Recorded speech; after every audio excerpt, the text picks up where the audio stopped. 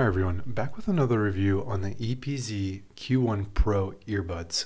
I was sent these by EPZ and I genuinely can't believe how nice these are for less than $30.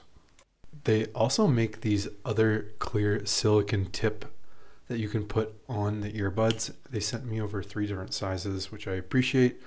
I think these look better on the earbuds. They're a bit stickier in texture, meaning that I think they will stay in your ear a little bit better, and they're a little less noticeable when they are in your ear. But here's an unboxing. We'll slide off the plastic. You can see the frequency response graph there on the back. I really like this packaging and the colors. It just pops really well on the black case.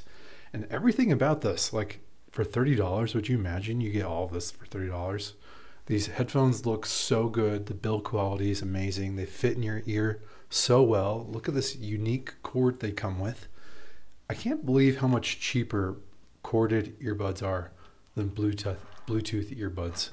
You can get some amazing sounding IEMs these days for less than $50. It just blows my mind.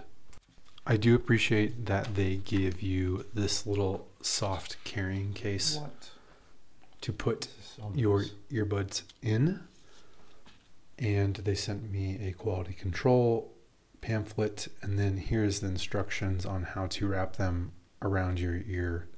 They did fit pretty well on me first try. Inside the soft carrying case, you get silicone tips that come with the earbuds. I actually like those matte gray ones better in my ear because they slide in and out a little bit better than the clear earbud tips. But if you're a musician, I think those clear ones would be really nice. They'd stay in your ear great because of the texture. It's a little bit stickier, as I said before.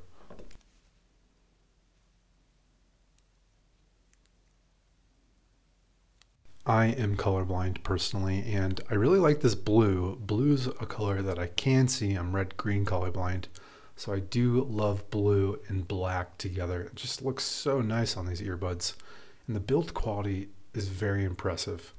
The earbud tips slide easily on and off, and the end of the IEM is actually bigger than I've seen on a lot of other IEMs, so I appreciate that there's a bigger opening for sound to come out. I think that makes sense in regards of physics.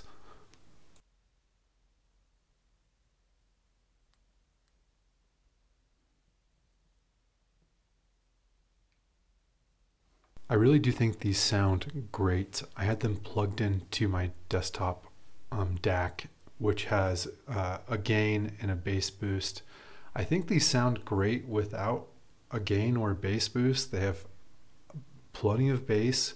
It's not too trebly for me. Here's how they look on me wrapped around my ear. They're very comfortable once you get a good fit for the silicone tip. I actually ended up putting on the small silicone tip. Again, here's my FIO K3 DAC.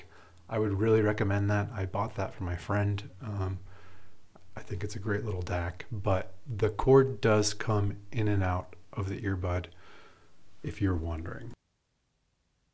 And then there is a hole on the top of the IEM. I think it's for air to allow for the diaphragm to breathe, the driver I should say, to breathe within the earbud housing. But you can slide that back in, and voila, you have your earbuds. These really are comfortable. I think they did a good job doing an ear mold on these IEMs. So for $30, essentially you get the EPZ earbuds, this cool braided cord, and 3 different sizes of silicone tips. Those clear silicone tips do not come with the earbuds themselves, I should be clear, but you can buy those on Ali Xpress. There's a sale coming up for $11.11 and also a Black Friday sale. These have a 4.8 sound review on Ali Xpress. People are saying good things about them. I agree, they sound great. Thanks for watching, and please give a like if you like this audio content.